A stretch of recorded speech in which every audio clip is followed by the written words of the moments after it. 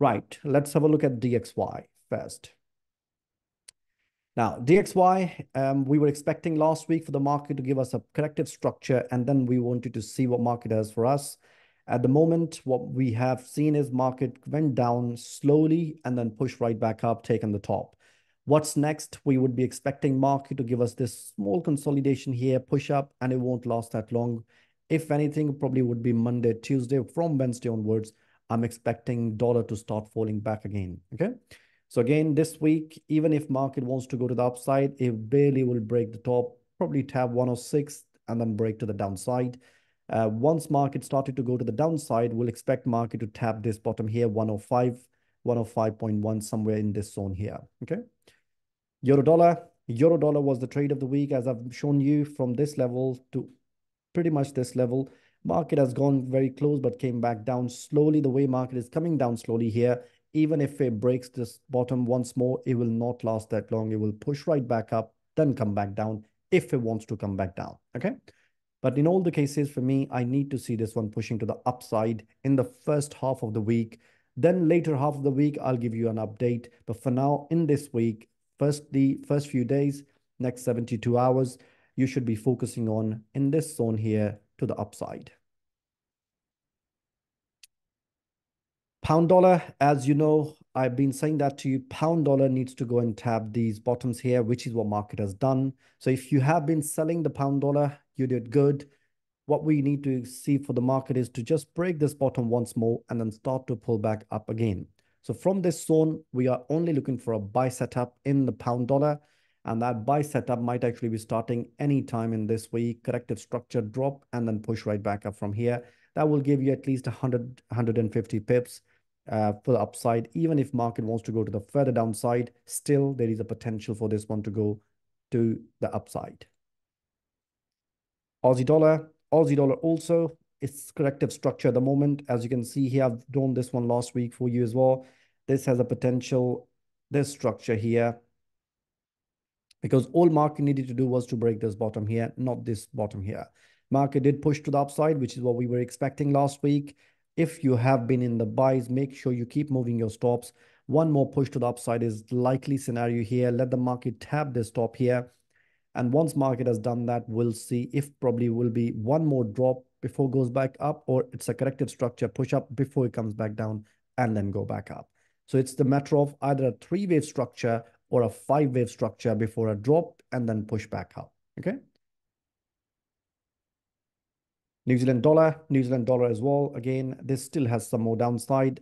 As I've mentioned about the pound dollar, it is going to come and break these bottoms here, bring the liquidity below these levels. It probably would push right back up, come right back down. From 615, if you look for a sell setup, or if you find a sell setup, might not be a bad idea to actually look for a sell, breaking this, probably 80, 90 pips. Then we can look for a buy setup after, okay? But for now, it's a short-term upside, break to the downside, and then push to the upside. Dollar yen has been going really pushing to the upside with the extreme good momentum. Again, I was expecting market to give me slightly push to the downside here and then push back up towards 159. It decided to just go back up here again. The dollar was stronger compared to the DXY. What's next? It's heading to break this top here. Now, because of this structure, the way market is pushing to the upside here, it is just showing me that the JXY has no strength whatsoever, okay? So what we are expecting this week would be market to break down pretty much something like this. It's going to be a running flat here and then push right back up here. If you want to look for any trade, wait for the market to go for a break to the downside here. Something similar like this, pretty much below 1585, and then push back up to test this top once more. Now, you might be asking the question, is it ready to go to the downside yet? Not really, because last week was the week where market could have actually gone one more drop to the downside here, push back up, and then this week probably would have been a drop to the downside. But what they have decided to do was keep pushing to the upside, extended the wave in the middle. Now, one more drop and then push back up to test the top will be a likely scenario here, okay? Dollar Chief was expected to push to the upside with the SNB interest rate. They have reduced it, and then the market has pushed to the upside. I really hope some of you have actually kept this one to the upside. Again, if you have done that, make sure you take some partial profits, because remember, this possibility in this structure do exist still. We have impulse, we have correction, we have impulse again, and this could easily become a messy corrective structure, either as a running flat or an expanding flat before market drops back again and then push back up, with this being a fifth wave in the middle. Okay, just keep that in your mind before you actually start to look for your buy setups. If you're in the buys, keep taking partials, put your stop loss in the in the profit, and let the market keep crawling to the upside. But above this level here, you have to make sure you have secured your trade in a better way. Okay, because after this there might be a push to the downside, testing the bottom before market goes to the upside. In all the cases, from this level, you need to manage your trade. Possibility of break is very likely, but once market has done that, I won't be selling it. I will be waiting for this one to test this bottom, so I'll look for a buy setup, because that buy setup will be going to test this top here and potentially this top as well. Dollar CAD. Now, dollar CAD also was expected to come to the downside. I drew this one for you last week. I did say that to you. This is impulse corrective structure in the middle here. This needs to complete the correction here for one more push to the upside. Now, again, with this CPI news, CAD might get weaker. The best case scenario would be something like this here. 135, somewhere close to that. And if you get a buy setup here, then it will be a decent buy setup. Minimum testing this top here, 375. Best case scenario testing this top. Now that was the majors. Let's have a look at the other pairs. EURUSD also, this has been going to the downside. This has crawled slowly to the upside, then break to the downside again. This is still a deeper pullback here for me. I'm not convinced that this is going to go to the downside. If anything, this probably would just be completing this messy structure in the middle here for push to the upside once more. So keep an eye on this one here. As long as market respects this bottom here, you're good to go to the upside once more. So again, if you're looking for a buy, you know exactly which level market needs to respect in order to go to the upside. Okay. Euro-Aus kept going to the downside slowly and then pushed right back up again before the market closed. Again, wait for the market. This is getting ready very, very soon to go and come back up to test these two tops here. Okay, these ones. So again, keep an eye on this one. Let's see what market does for us. If worst case scenario, market does something like that, it will be just barely a tap of 60 level and then push back up. Okay. But July will be the month for this Euro-Aus. They might mess around in the rest of this month, but July will be the month where you need to keep an eye on this one, Euro-Aus. Euro-Yen also has completed this corrective structure, push right back up here. Once market gives you this consolidation, it will be heading to test this top. Okay.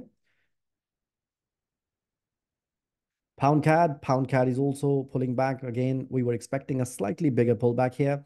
This pullback needs to come back up for a slightly bigger corrective structure, something minimum like this here. Best case scenario, this might actually be going all the way to the upside here, clearing this fair value gap, even 75 level, which means after that, we can start to look for our sell setup. But again, from this level onwards, I'm not looking for sells. I'm looking for this structure to retrace. Pound Chief as well, collectively going to the downside and then started to push to the upside. It is pretty much, ready. Once market, the way market is going to the upside here, it is slightly slower than I would have liked. Again, even if market goes to the downside here, it would be even better structure, testing barely this bottom and then pushing right back up from here. So from these levels here, I'm not interested in the sells, even though I know that one more push to the downside is a likely scenario. But I would wait for that to happen so we can look for a buy setup, because that buy setup, if we get it in this week, probably towards the end of this week, it will be a really good one. Pound Oz also, this has pulled back a slightly bit more. Again, broke 90 level, came right back up here. This week, we can expect market to pull back here and then push right back up from this level. Okay. So again, from this level, I don't see any buy setup getting ready as yet, but soon we will be seeing the buy setups getting ready. Okay. Even if market wants to go further downside to break this bottom here, testing these liquidity, they will still need to give us something like this here to the upside. So again, first part of the week, looking for a push to the upside might not be a bad idea.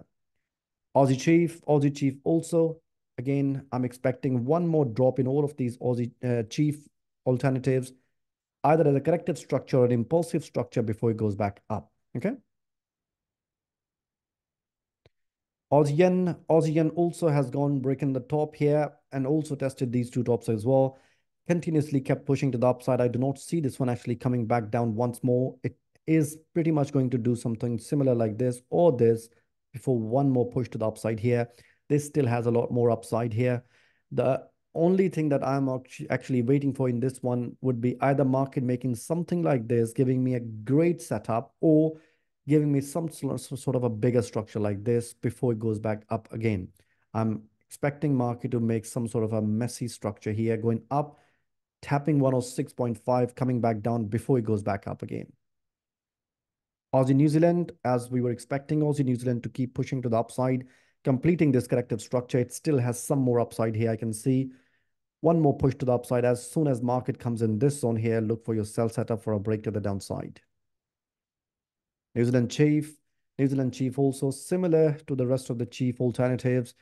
Corrective structure or impulse to the downside before going to the upside. Again, do not trade to the downside. If you want to trade it, scalp it only. But trading to the downside will be a bit risky because anytime market can start to go to the upside after the break to the downside here or a sharp drop and sharp push up. New Zealand Yen also went up collectively. It needs one more break to the downside, something similar like this one here for a push to the upside. So let's put it this way. If you get any pullback for any of these yen alternatives, they will be giving you a chance to get back in for a one more push to the upside. New Zealand CAD also collectively going to the downside. Remember, this is potential structure at the moment. It probably would do something like this, ending the structure with the lower momentum and then push back up after. CAD yen was expected to go test this top and 15.5 and above. Market has pushed to the upside here. It's going to come right back down to test this 15.5 before it goes back up again. So again, this also has a potential for this structure to keep pushing to the upside to test this top as well. Chief Yen kept pushing to the upside. Let the market come back down once more before it goes back up. It's heading to test very close to 180, but let the market come down first. Okay. Cat Chief also has started to go to the upside. This is going to be a slightly messier structure here for me. I need to see this one coming back down before it goes back up. So again, as I've said, let the market do that. If you want to trade them short term. Don't hold them for longer, but they might actually be going very sharp and then push right back up again. Okay. But below this level here, if you get a buy setup, do not miss that, because the month of July, you might be able to gain a lot of momentum from this one to the upside. Okay. That is most of the Forex pairs. As I've said, I've removed some. Those that I've removed, if you want me to add and if you want me to look at them, on the requested list, do let me know. I'm happy to add them for you. Okay. Perfect. Let's have a look. Any particular question on that one? But let me just finish the list and then after that, we'll get back on that. Okay.